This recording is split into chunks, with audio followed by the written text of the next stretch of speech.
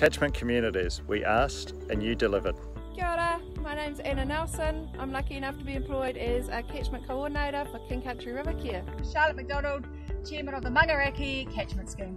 Hi, we're the King family and we live in the Prongaho catchment in central Hawke's Bay. We're the McPhee family who farm at Mason Ridge, located within the Marakakaho catchment of Hawke's Bay. Spread out across Aotearoa, Alfredton, Bay of Plenty, Wainuiaru, Kaiwera and Southland. Thank you, catchment communities. This is our wetlands.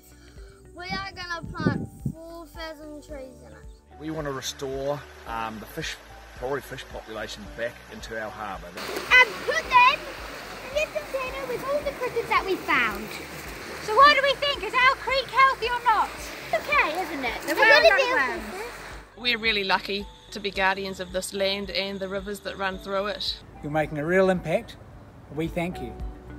Go to Beef and Lamb New Zealand website for further information about how we support catchment community groups.